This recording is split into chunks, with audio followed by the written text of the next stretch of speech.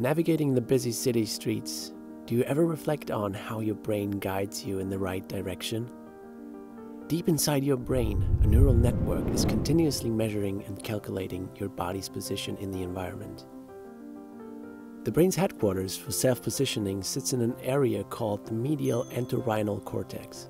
Scientists have discovered a collection of specialized cell types in this area receptive to different features of local space.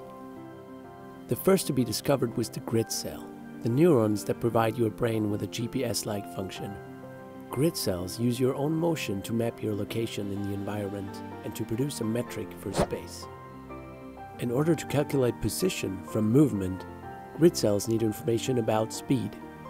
Specialized speed cells measure your running speed through the environment. Border cells express your proximity to geometric borders in the landscape. Head direction cells track your orientation relative to landmarks in your environment. There are also cells that respond to location but do not form a grid pattern. We call these cells aperiodic cells. All these specialized operations are coordinated by interneurons. There are two major classes of interneurons in the medial entorhinal cortex: those that contain parvalbumin and those that contain somatostatin. We will call these two interneural classes PV and SOM for short. A group of scientists at the Kavli Institute for Systems Neuroscience in Trondheim wanted to find out how PV and SOM interneurons control the circuit of spatial cells in the medial entorhinal cortex. In the baseline state, before any intervention, signals from the grid cell formed a hexagonal pattern covering the surface of the box. In contrast, the spikes from the aperiodic cell drew up one or several larger fields with no particular pattern. We then used a pharmacogenetic tool to selectively silence the activity of either PV or SOM interneurons. To target the two subgroups selectively, we used PV-Cre and SOM-Cre transgenic mice.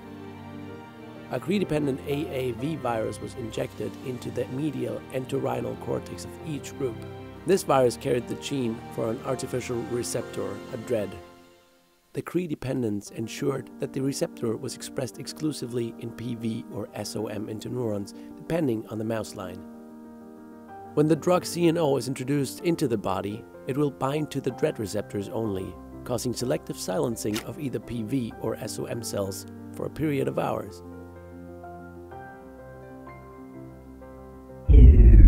Silencing the PV interneurons altered the grid cell's behavior, producing random signals that almost concealed the hexagonal grid pattern. Aperiodic cells were not affected.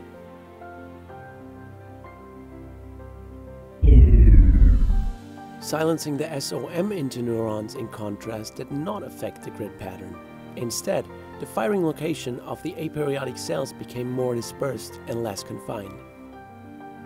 From these experiments, we learned that parvalbumin interneurons control the grid cells, while somatostatin interneurons modulate aperiodic cells. There was no recorded overlap between the two. This suggests that the medial entorhinal cortical network is being managed by two interneural networks that operate quite independently of each other. The independent modulation of aperiodic cells also points to these cells as a distinct functional cell category.